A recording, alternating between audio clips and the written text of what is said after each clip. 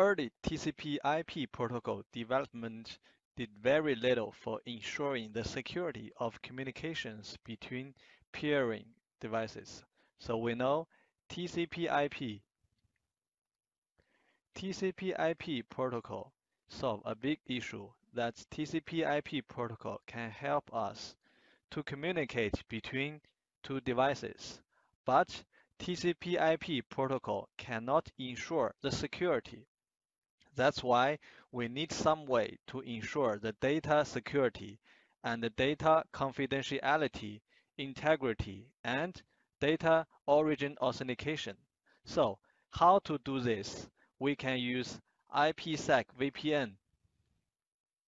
We can use IPsec VPN to protect our data when the data is transferred in the internet.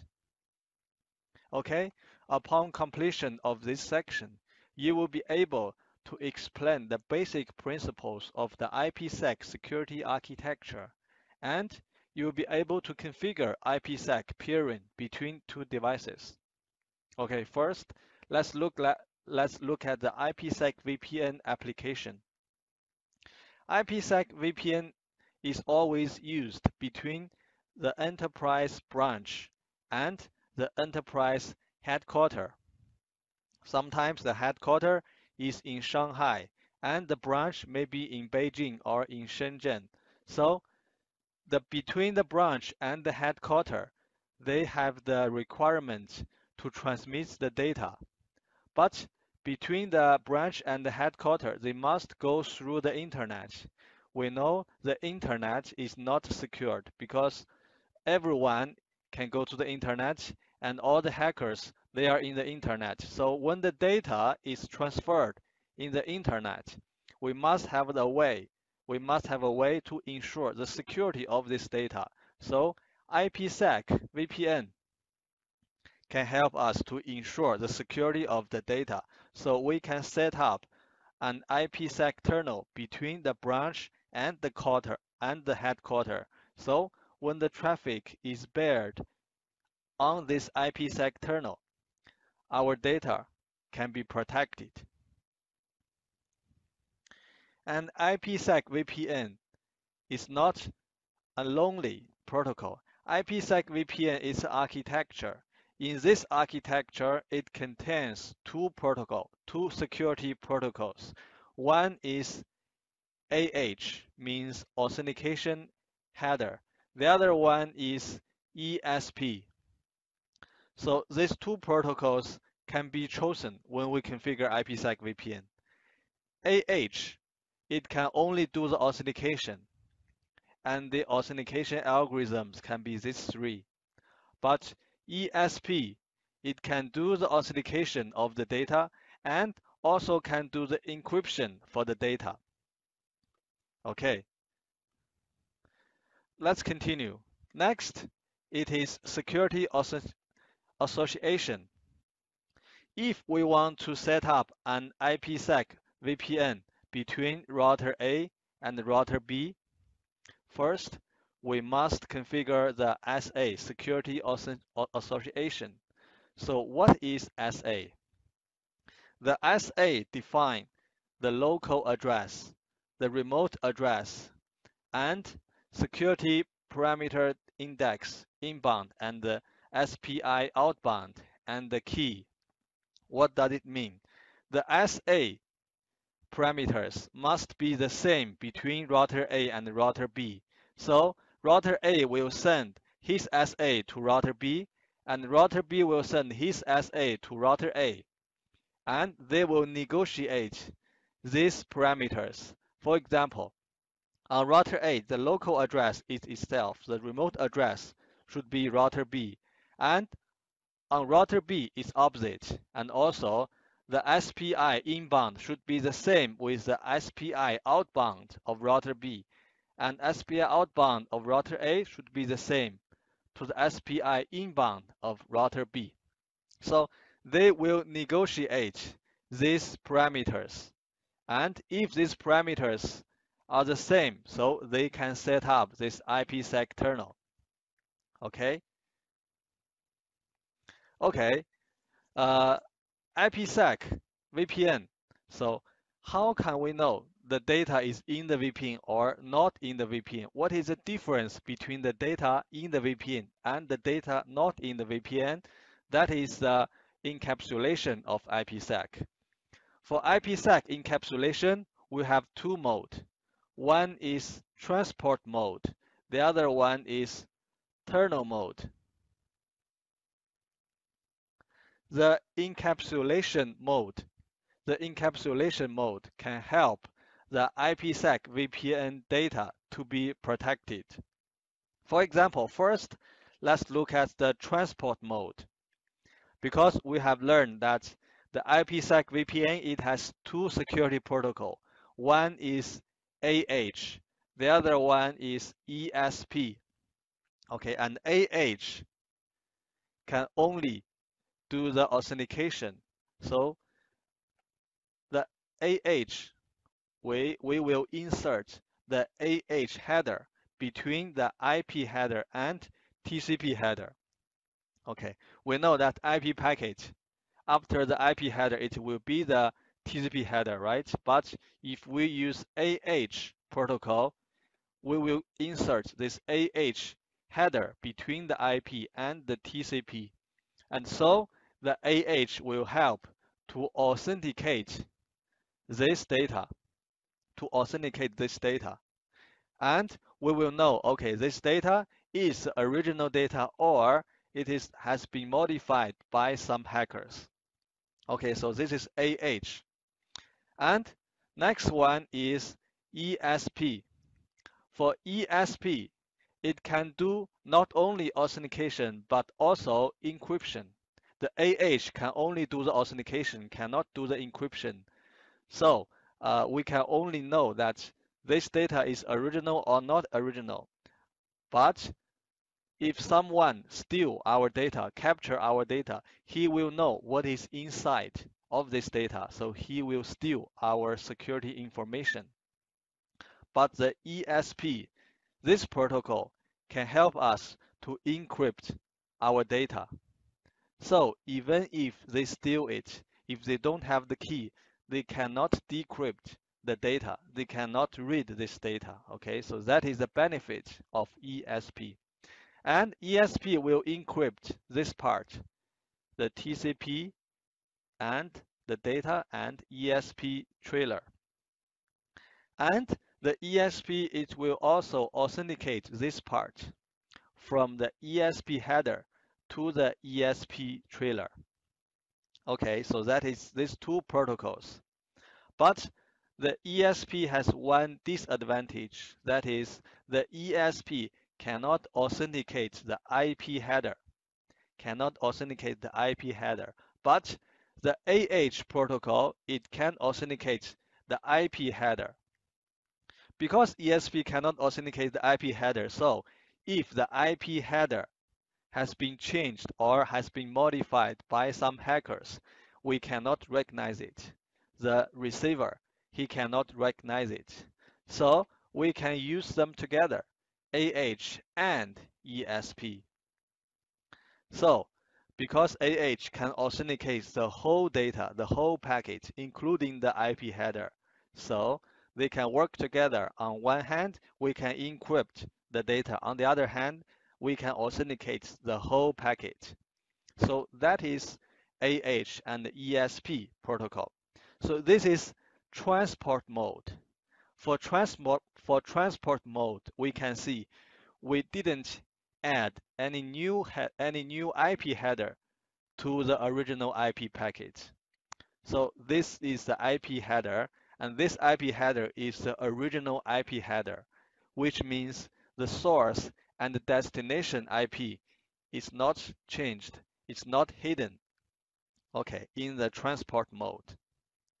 The other mode is tunnel mode. So let's look at the tunnel mode. For the tunnel mode, we still have these two security protocol, AH and ESP, and they still have the same function. AH can do the authentication and ESP can do the encryption and the authentication. But the difference is, for the tunnel mode, we will add a new IP header to this IP packet. So this is the original IP packet. And sometimes our enterprise, we want to hidden our original IP, source IP and original destination IP. So we can use terminal mode. So the terminal mode, we will add a new IP header. This new IP header, this is a public IP header. So this IP header will help us to forward the data, to forward our packet through the internet. So then we can hidden our original IP. Okay, that is the only difference between the terminal mode and transport mode. For the terminal mode, we will have a new IP header. And other things are the same. We can use AH, only do the authentication, and or the ESP, do the encryption and the authentication. Or we can use them together. So we can do the encryption for the data and to do the authentication for the whole packet. Okay, so now we have learned two encapsulation mode. One is terminal, the other one is transport. And we also learned two security protocol. One is AH, the other one is ESP. Normally, we always use ESP protocol because AH cannot do the encryption, so our data is not secured. So we always use ESP. Okay, so let's look at the IPsec VPN establishment. So this is the process of IPsec VPN configuration. First, we need to ensure the reachability between the two peers. For example, between the router A and router B. If they want to establish the IPsec VPN first, we must ensure that they can reach each other. They have the route to each other, so they can ping each other. That is the prerequisite to set up IPsec VPN. Then second, we should identify the interesting traffic. Identify the interesting traffic. Remember the last lecture, we learned the ACL. So we can use the ACL to match the interesting traffic. It means some traffic we need to give it to the IPsec VPN and encrypt the data.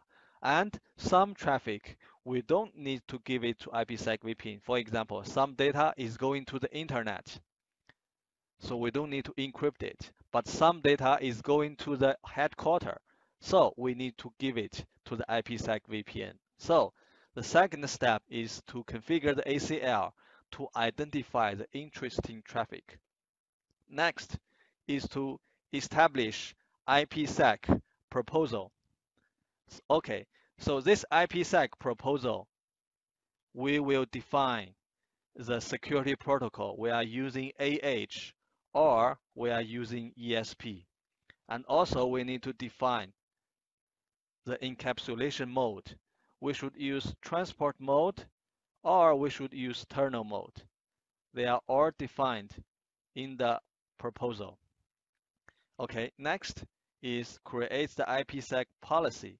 The IPsec policy will help us to bind the ACL and the proposal together. Finally, we should apply this policy to the interface. Normally, it's always the outbound interface of the router. Okay, let's continue to look at the configuration. First, ensure the reachability. So we can configure the static route on router A. Static route destination is 10.1.2.1 and next hop is this interface. And next, we should create an ACL. This ACL is used to identify the interesting traffic. So for this ACL rule, we define source IP 10.1.1.0, destination 10.1.2.0. So all the traffic from 10.1.1 to 10.1.2 will be sent to the IPsec terminal. All the other traffic will not be given to the IPsec terminal. Next, we enter IPsec proposal. Name is TRAN1. We enter this proposal view. And in this proposal view, we define the security protocol to be ESP. And then we define the authentication algorithm.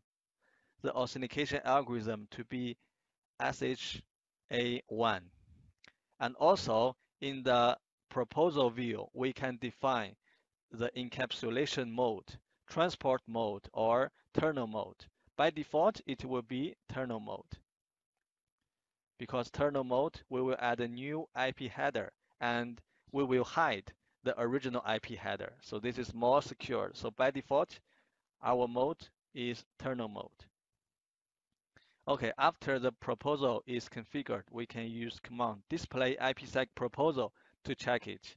And we can see the number of proposals only one. And this is the name we just create. Encapsulation mode, tunnel. So by default, it is tunnel. We didn't change it. And transform the security protocol. Is ESP. And we know that transform security protocol, we have three types. One is the ESP, the other is AH, or AH and ESP. Okay? And the ESP protocol, because ESP protocol, we can do the authentication and the encryption. Authentication algorithm, we are using SHA-1, and encryption algorithm, we are using DES. Okay. Next, we will create the IPsec policy. So when we create the IPsec policy, we configure the SA manually. Configure the SA manually, which means, okay, first we bind the security ACL. We bind the ACL, the interesting traffic, and we bind the proposal, TRAN1. We bind them together. And next, this will be the SA configuration. For the SA configuration, now we are using the manual mode. If we are using the manual mode, so all of these parameters should be configured manually. So we should configure the remote IP, the tunnel local IP, and the SASPI, security parameter index. Outbound is 54321. Inbound is 12345. Remember, on the other side, this is on router A. On router B, these two values should be opposite, should be reversed. So the inbound should be 12345, and outbound should be 54321. And next, we should configure the SA string key for the ESP. This key will be Huawei. And inbound key also Huawei. So on the other side, we should configure the same key for them. Okay? After the policy is configured, last step is to apply the policy to the interface. So we first we enter this interface, outbound interface G001, and then IPsec policy P1 to apply that policy to this interface. So that is all the configuration of IPsec VPN. Finally, we can verify our configuration with display IPsec policy. And in this policy, we can see the using interface is gigabits Ethernet 001, and security data flow is ACL 3001. For the tunnel, the local address is 20111, and remote is 20112. And the proposal name is TRAN1. So that is all of the configuration of IPsec VPN. And we can see the ESP SPI inbound and outbound are here. And this is the key of the SA. Okay, that is the IPsec VPN introduction. So now let's look at two questions. First, what is meant by a security association by SA? Okay, SA is used to negotiate the parameters between the two peers. What kind of parameters? For example, the security protocol, we are using AH or we are using ESP. And also the encapsulation mode, we are using tunnel mode or we are using transport mode. And also the SPI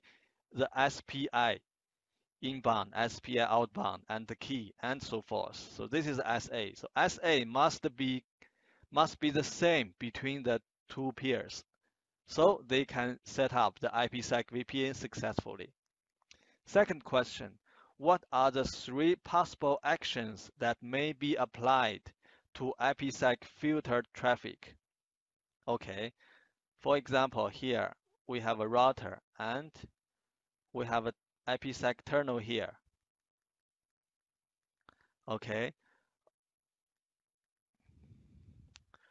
on this router A, we will configure the ACL.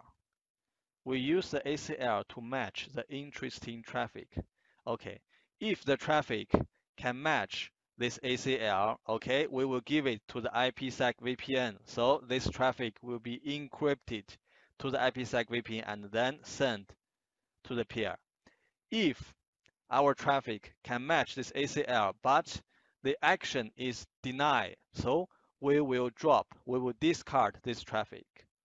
And if our traffic cannot match this ACL, so our traffic will be forwarded by the router A normally.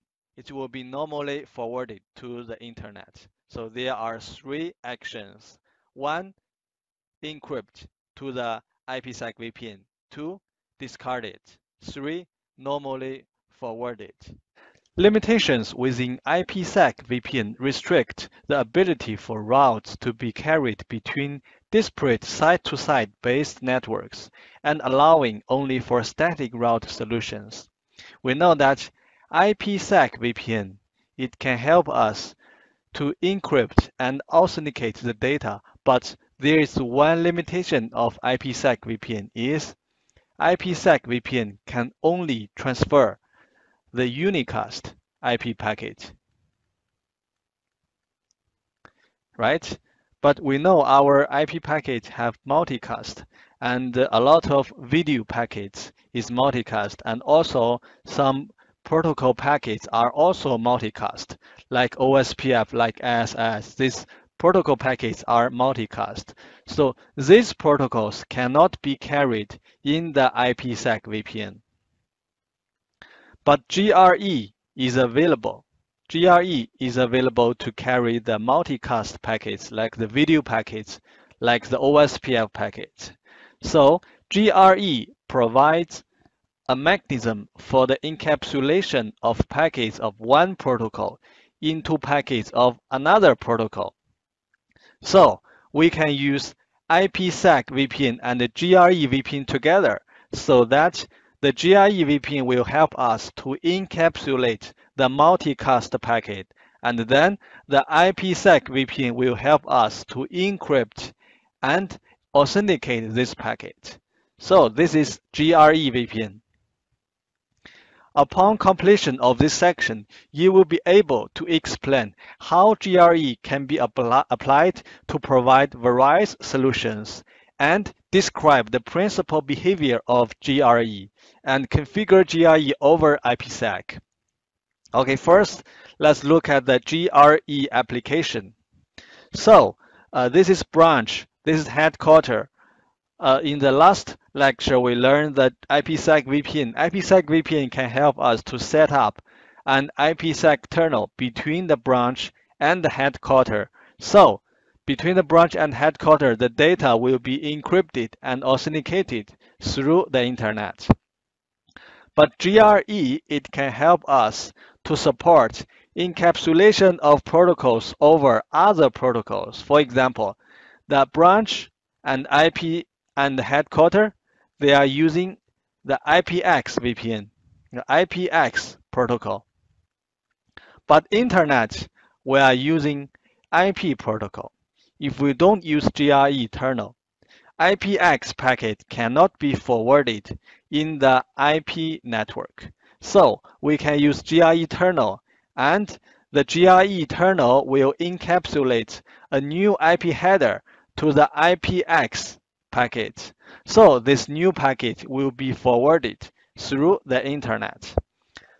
So the GRE VPN will enable the routing between remote and disparate networks.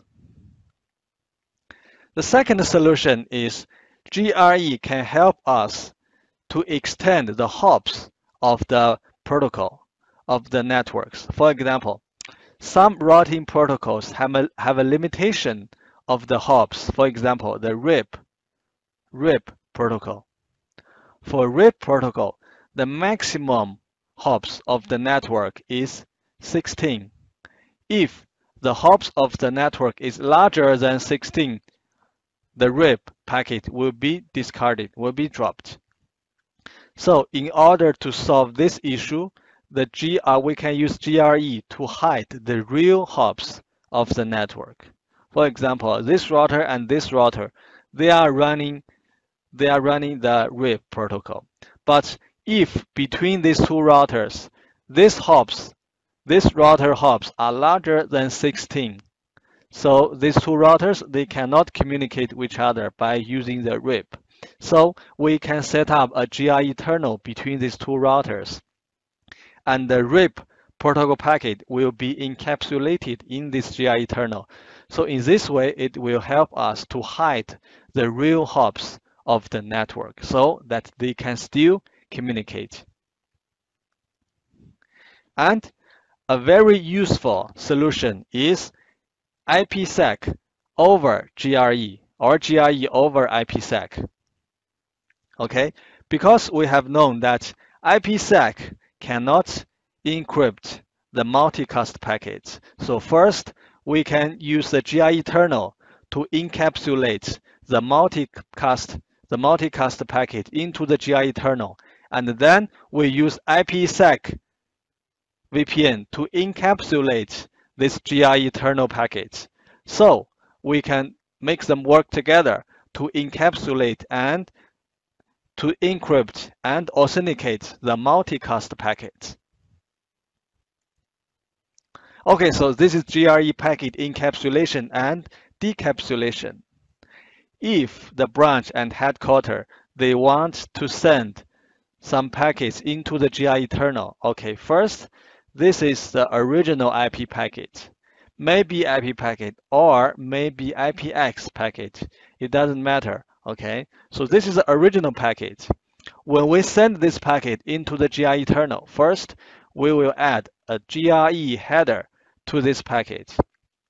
And then we will add a new IP header. This new IP header, source IP, will be the physical interface of the physical IP address of this physical interface. And the destination IP will be this physical interface IP address, which are the source and destination IP addresses of this GRE internal. And then we will encapsulate the data link layer header. Most of the time, it will be Ethernet. We will encapsulate the data link layer header to this packet and then forward it in the internet. And when this packet is received by the remote site, the remote site first, it will remove the Ethernet header and remove the IP header. It will check the GRE header, and then it will find what is the upper protocol, it's IP or IPX, then continue to forward this original IP packet in the headquarter. And the GRE, it also has key authentication in the GRE internal and GRE header. So there is one field, it's key field. So we can configure the key on this both sides to ensure the security of the GRE internal. Next is GRE keep alive. To maintain the relationship between the GRE source and the GRE destination, we can send keep alive message to ensure that the GRE internal is up.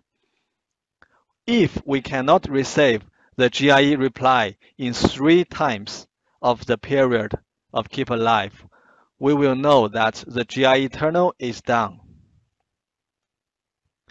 Okay, so let's look at the GRE configuration. First, we create a kernel interface kernel 001, and we configure an IP address for this kernel interface.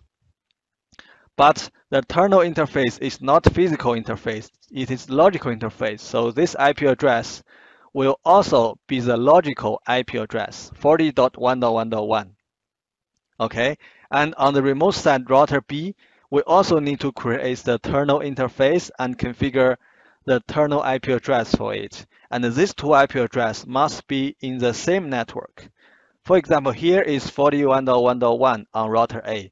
So on router B, it should be 41.1.2 or 1.3. Okay, and then we configure the kernel protocol to GRE. And next, we need to specify the source and destination IP address of this GRE kernel. These two IP addresses are always the physical interface IP address of this and this. These two physical interface IP address will be the source and destination. Finally, we need to create a static route, IP route static 10.1.2.0, which is this network. And the outbound interface will be kernel 001. It means on router 1, if we have some packets want to send to this network, we will give it to the GRE kernel. If we want to go to other network, we will not give it to the GRE kernel and we will forward it according to the IP routing table. So let's use display interface kernel 001 to check the configuration. We can see the current state of the kernel interface is up, and also LAN protocol is also up. And internet IP address is 40.1.1.1, which is the IP address of the kernel interface. And then kernel source and kernel destination, these two IP addresses are the physical interface IP address of the router.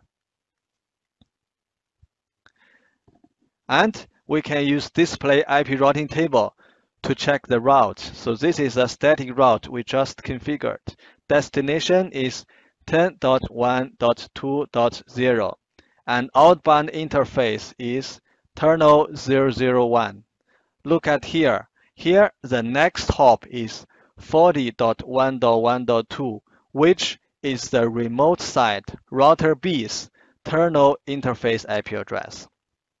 Because the local kernel interface IP address is 40.1.1.1, so the next hop will be the remote side 41.1.2.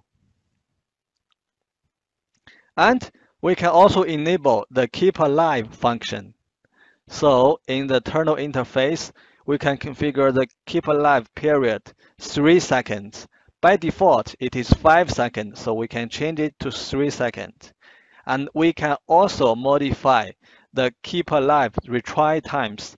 By default, the retry times are also 3 times.